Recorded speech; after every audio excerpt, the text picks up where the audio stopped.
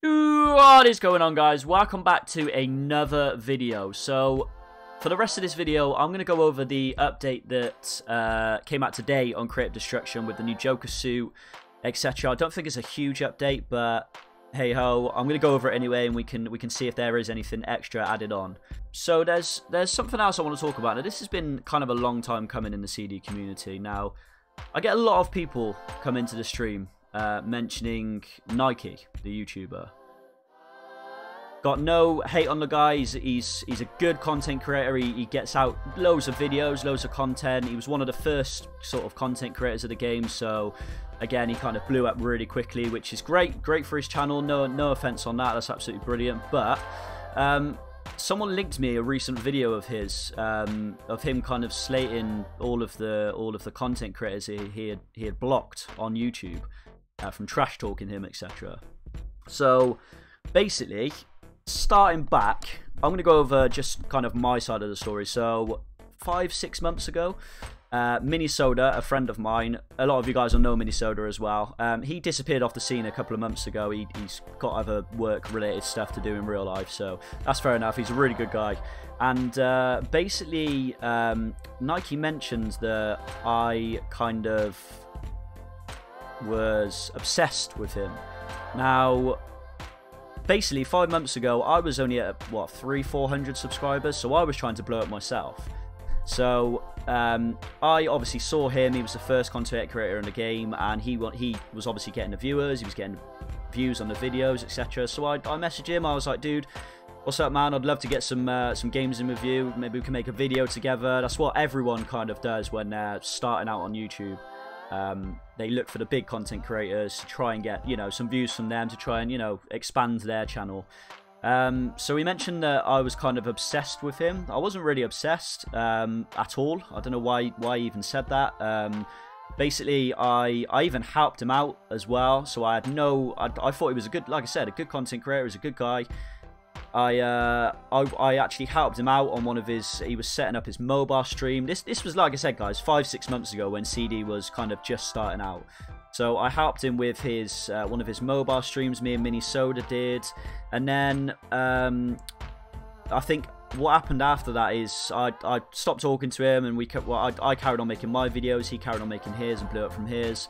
And then Minisoda come out with this video, which included me. I didn't really want to be part of it, like at all. But Minisoda posted it anyway, and that kind of led to their story, and then them two had their own kind of little argument fling.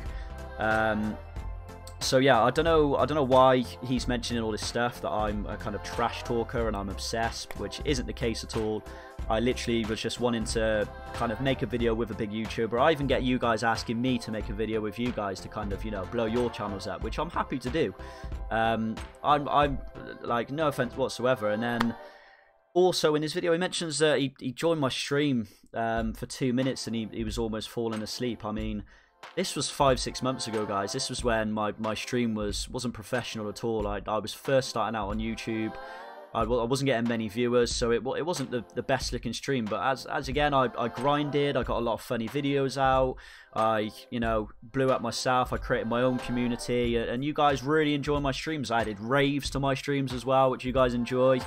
And yeah, I don't know why he's kind of bringing out this video of all this kind of, not sort of trash talking, so to speak, but he's kind of bringing stuff up from 5-6 months ago, which is kind of dead in the water now. I know you guys I still get a couple of his fans coming to my stream mentioning his name and try trash talking. I mean, I've got roast in my name. Come on. I deal with trolls on a daily basis, from Discord, through YouTube, through my other platforms as well. So, I mean, again, if any kind of trolls come into my stream spamming his name, obviously I give them a chance just to kind of chill out a bit. Otherwise, obviously, they will get timed out. I mean, I don't really talk about the guy anymore. He seems a bit kind of like over obsessed with the CD community, in my opinion. He's kind of adamant that he's really wants to stay as the #1 content creator. He's doing his own thing. I'm doing my own thing. I just wanted to make this video just to kind of clear up a bit of kind of whatever history me and him have got together, because a lot of you guys ask if I know him, if I'm going to play with him. I probably won't play with him in the future. again, if he kind of talks to me, well, we can kind of have a conversation. But I'm doing my own thing. You guys are enjoying my streams. The viewers are going up. We're getting lots of subscribers, so I'm happy with the way it's going. And you guys really enjoy the streams, it seems, as well. And now we switched to mobile. You guys are loving it even more. Now, the last thing I wanted to actually mention, guys, is the developers. He mentioned that the developers are giving him kind of special attention over other content creators. That's not the case at all. The developers are using all of us content creators to promote Creative Destruction. Creative Destruction is an up-and-coming game, so they use all of us to promote it. So they give every single person the same sort of exposure and stuff they need. So I don't know why he's going on saying he's kind of getting extra attention, etc. He also mentioned that DJ Hammer, because obviously all of us guys go to DJ Hammer, you know, with any problems we have, because DJ Hammer is the main person to go to. She's one of the big developers. Note that I said she. He actually said that he gets special attention from DJ Hammer, and he called her a he. So he says that he talks to him on a daily basis, but DJ Hammer is actually a girl, so I don't know what's going on there, but hey ho, I thought I'd just mention that. I don't know if that catches him out or whatever, but I thought I'd mention that anyway. But yeah, the content creators get all the same kind of attention than everyone else, so that's the history of me and Nike. Now, I'm not going to mention anything else. That's kind of it now. He's doing his own thing, I'm doing my own thing, and we'll leave it as that, and we'll you know, make our own shit happen. So again, guys, I'm going to get on with the rest of the video. It's going to be a brand new update today, so check it out. Let's have a look. Yeah, boy. Obviously, don't forget to hit that subscribe button and enjoy the video. Yeah, boy.